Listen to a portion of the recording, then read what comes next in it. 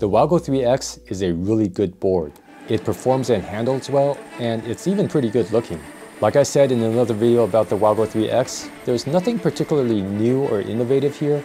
There are just very good design decisions. Good deck, good trucks, good bearings, good wheels, good battery, good ESC, good remote, good torque, good brakes. I genuinely enjoy using this board.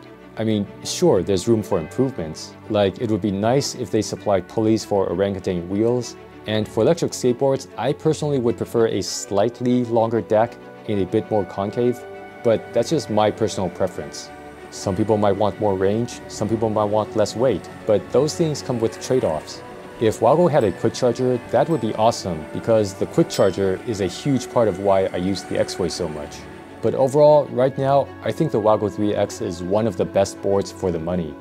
If they could make just one improvement though, and this applies to most boards that use the Hobbywing ESC, I would really like to be able to turn on the board without having to bend over, because... That's disgusting!